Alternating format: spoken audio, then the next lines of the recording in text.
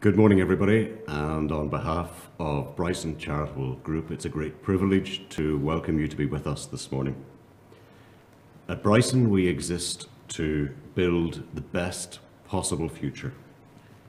We exist to liberate the potential of people who have been deprived of the chance to maximize what is best in them and what is best in their situations.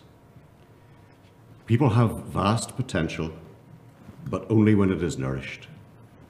Only when people are respected, are listened to, when they're encouraged and trained, when they can experiment safely, when they feel confident and safe in being constructively challenged by new and sometimes difficult and opposing views.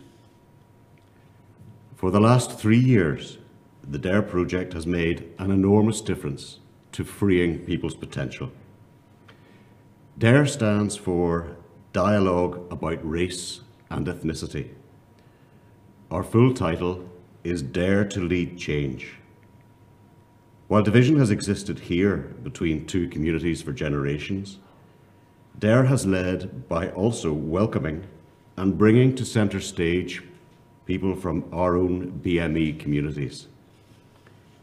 Seeking this different, often challenging input has brought fresh insight, which has helped many to see things differently and perhaps to become unstuck from a singular lens. DARE doesn't exist in a vacuum, and so I want to share some of the key elements which have been vital to DARE's success. It is funded by the Special European Programmes Board, which aims to build positive relations through all communities across Northern Ireland and the border counties. It has involved well over 2,600 people, and so its reach has been very significant. As diverse as the participants have been, so too the activities, from mass events with a forum to cafe culture events, from city dialogue to many one-to-one conversations. These have been aimed to allow people to open up appropriately at their point of need, to share and to share safely.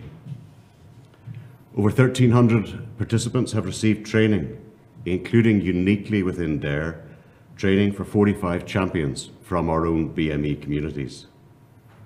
DARE is backed by ministers, both north and south, for which we are very grateful.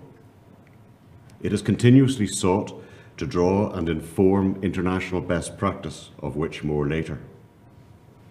All strands of our society have been involved, from individuals to communities and their leaders, businesses, statutory bodies, civic leaders, academics, and charities. DARE has a significant international perspective. Over the next 2 days, we are delighted to welcome both local contributors and also those from Melbourne to Tenerife and from Leeds to Pittsburgh. May I thank you all who have contributed and will contribute over the next 2 days and indeed the next years on these activities. May I thank you all for daring to lead. I hope you really enjoy the next couple of days, and I hope that together we can continue to liberate the potential of every person, of every community, and together to build the best future. Thank you.